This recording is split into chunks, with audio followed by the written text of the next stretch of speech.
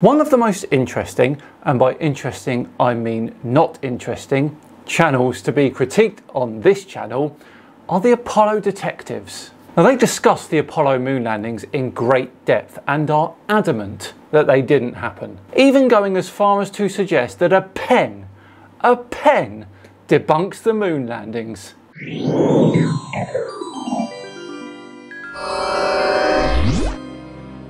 Hello all and welcome along to another episode of Tinfoil Tuesday with me, Simon Dan.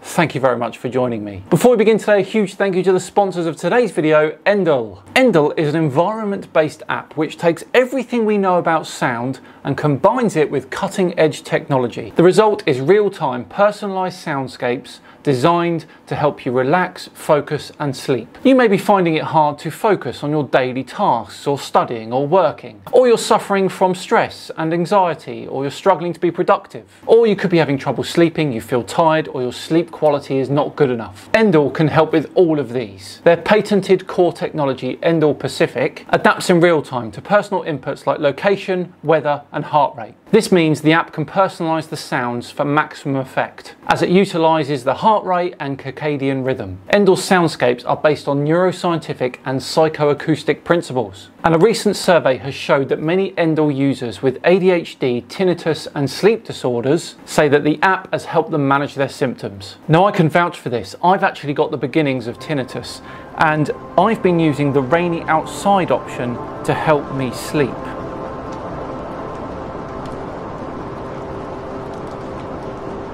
It's inspired by the safe and comfortable feeling of being indoors while it's raining, and it certainly helps me. If you need help falling asleep too, like me, then the first 100 people to download Endel by clicking the link below will get a free week of audio experiences. Right, back to today's video, which I'm actually really looking forward to today. The Apollo detectives are all set and ready to tell us how a pen debunks the moon landing. Take it away, gents. Here's another anomaly that'll keep the guys laughing.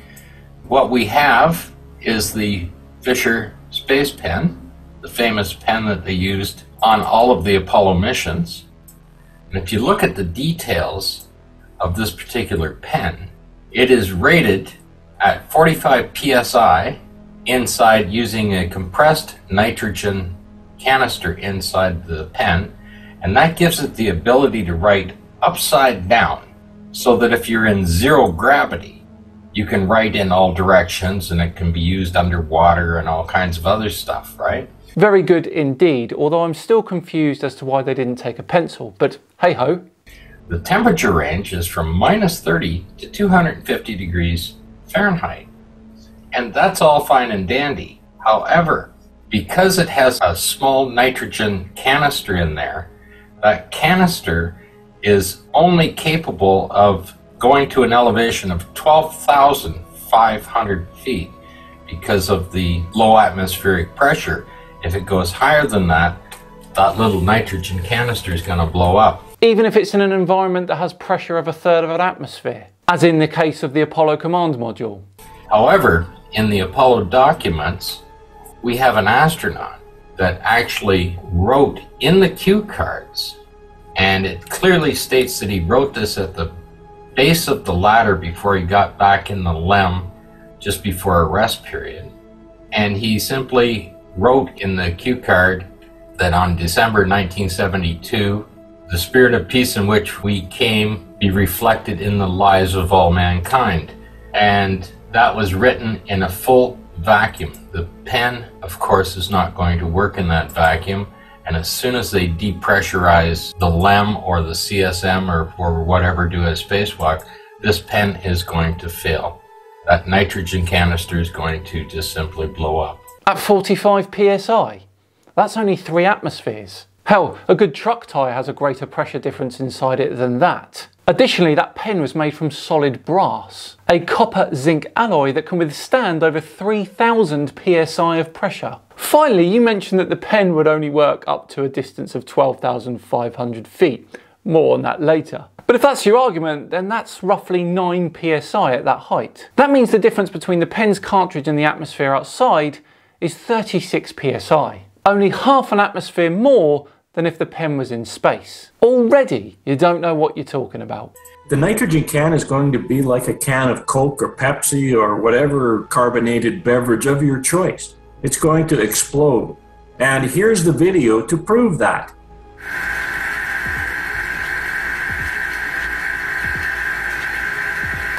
Whoa! Congratulations! You managed to get a can of Sprite, which by the way is made from aluminium 0.2mm thick, to explode in a vacuum. Not at all the same shape or material as the pen's cartridge. But it doesn't matter where you go and look at the details of this. The Fisher Space Pen, as much as people say that they spent millions of dollars to make this pen, the Fisher Space Pen was developed independently and sold to NASA, I think, for like $15 a piece or something like that back in the 60s. And what has that got to do with the price of fish? The fuel tanks that are on board of the LEM outside, those were made out of titanium. And that's the reason why they don't explode in the vacuum. Now you take this Fisher Space Pen, this cylinder is not made out of titanium, so it's going to be just like putting a can of pop inside of your vacuum chamber, turning it on, and boom. Well, it's not, is it? As I said, the pen's ink cartridge is made from brass. Admittedly, not as strong as titanium, but strong enough to withstand the pressures that we're talking about here. That's right. That's why it was only rated to 12,500 feet. That is clearly stated in all of the documents, that this pen doesn't work above that altitude. It's designed to overcome the gravitational force, so when you're writing upside down, it keeps the ink pushed against the ball so that it expresses itself. And it was also waterproof enough to work underwater. That was the design of it. The ink must have been very specially made to work down, that it wouldn't freeze down to -30. But of course, the lunar surface got a lot colder than that. So it would be interesting to see how NASA can explain that this thing worked, and that apparently they had them available for all missions. Now, the important thing here is to consider that the temperature can drop to be very low. Now, the Apollo missions landed in areas of lunar dawn, and that had temperatures between -23 degrees and 7 degrees. And of course, anything Russian were doing, they were using pencils because of this very problem. Which of course I knew before cracking that joke earlier. Now, the pencils weren't used because they were worried that little pieces of lead would break off and then get into sensitive equipment. And it doesn't matter who wants to argue with it. The documents are so clearly stated in this particular item on this pen that nobody can argue with it. The thing is, you don't need to argue with it because the documents don't contradict reality. One of the most interesting points about the Fisher Space Pen is that at 12,500 feet, you're down to about 10 psi. 35,000 feet is about 5 psi, and that's about the same pressure that the LEM and the CSM, or the command module, was running at in their trip. So the pen wouldn't even work at that pressure, because it would have to be at least good for 35,000 feet to work even inside the craft. I'll tell you exactly why. Because you have exactly no clue about anything. That figure of 12,500 feet tells you how far that pen could write. As in, if you continued writing, it would write a distance of 12,500 feet. That's not how high that pen could write. Look at this paragraph. Several of the Fisher Space Pen models, the Millennium is one, are claimed to write for a lifetime of average use. However, the product literature states that the pen will write exactly 30.7 miles, 49.4 kilometers. In contrast, the standard PR, pressurized refill cartridge, is rated to write over 12,000 feet, 3,700 meters. What a massive fail that was, boys. Well, well, well, how to fail at debunking the moon landing.